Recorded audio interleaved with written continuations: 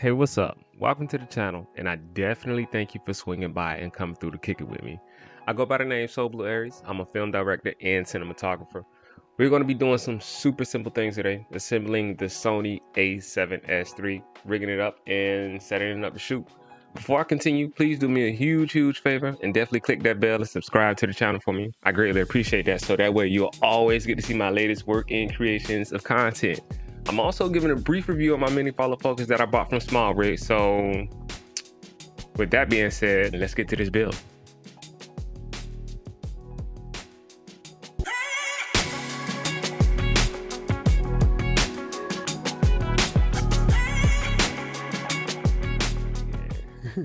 We're gonna be building the Sony A7S III with the 24-70mm G Master Sony lens. This is some awesome glass, by the way.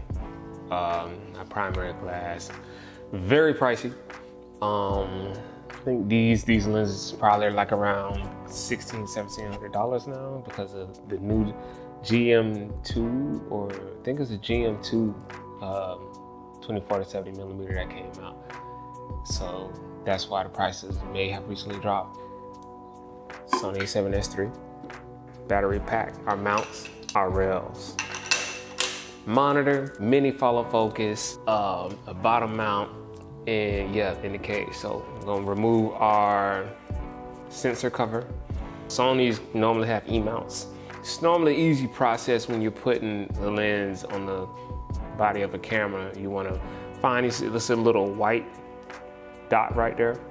There's also a white dot on the lens, and so you want to line them up. So you line them up, white on white, go white on white. You're gonna see, you're gonna feel it seat, and then you're gonna turn it clockwise until you hear it click. You locked in. So now we good. We got the glass on there. The shooter is pretty much a symbol. You know, we could go out and shoot some regular, photos, and maybe a little wild, little freehand, little short clip. I'm gonna start with the top handle. We're gonna take our top handle, got the monitor over here, top handle on, have it to where it's like secured. You don't need to be over torquing stuff with camera. This stuff is fragile. I'm gonna take my side handle, I'm gonna throw it on there.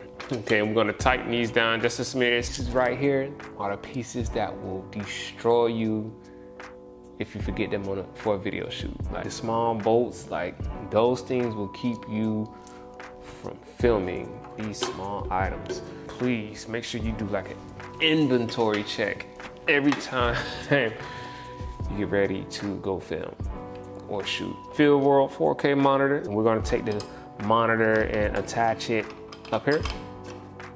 Tighten it down a little bit, readjust that so it's nice and straight. Okay, we got the monitor on there. I wish I was able to show y'all this HDMI import.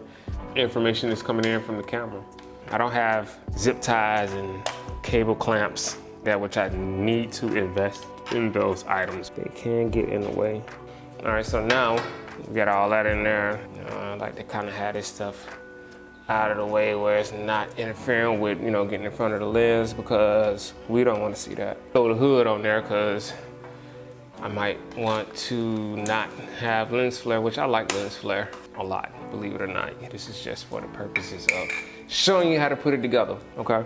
So now we're gonna grab, this is the plate to put the battery pack on, which is this right here. This adds like so much life to the camera. I could film for years with this on the back of it. Anyway, I'm gonna take this piece right here, place it on the bottom of the camera, and back slot right there. Press that first stopper down, and then I slide it over to secure it in place. It can't come out. It can't slide off these little stoppers on the side right there. We want to make sure nothing's like on there. This little device right here is just how we can slide it back. This secures it onto the adapter. This right here allows me to fold this down, fold it back up, push it back up. And we're gonna take our battery. We are gonna put our battery on the mount. You see the V mount, line that up, place it in there while I match it. Make sure this is seated correctly.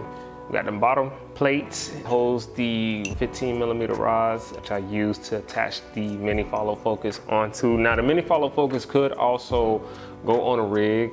And I think I like this more because this leaves me more options to mount more things on the cage up here. Because once I put that follow focus up on here, it just takes up, for this particular layout for me, it just takes up a lot of space. And then I really don't have no place to put my audio receiver at as well. So this works for me. Put our plate on the bottom here. I need to see what's going on. So, all right, we're gonna get that right there like that. Put our rods in real quick. See, that looks nice and even. So now we got our bottom plate on with our 15mm rods. Now we're gonna go into the next part and installing the mini follow focus. Yo, go ahead and put that right there. Mini follow focus, that is such a game changer when it comes to filming. One of my better investments as well. They make focusing easy, inefficient, ineffective. That's my take on it. You'll see that it came with some components to help mount it onto the cage up here. So we're gonna open this up. Okay. You see, these are the items that they send with the follow focus to help mount it to this part of the cage. These little items right here. Appreciate that, but I won't be putting those to work not unless I have another layout, get another cage. Okay, and here's our follow focus. So the cool thing about the follow focus, real quick, not to get off subject, is these little stoppers right here. You can set it to where, you know, when you're filming, you could just pretty much set a stop on what's in focus, what's not in focus. Pretty much, you know, help with your rack focusing and stuff like that. So super dope feature I think they incorporated with this. I've used it on my camera and I love it. This has been awesome. I love building my camera up. This thing looks like a monster. Okay, put our mini follow focus on. Put it right there. Line it up. I don't have a prime lens, so I do use the little focus puller that they send you.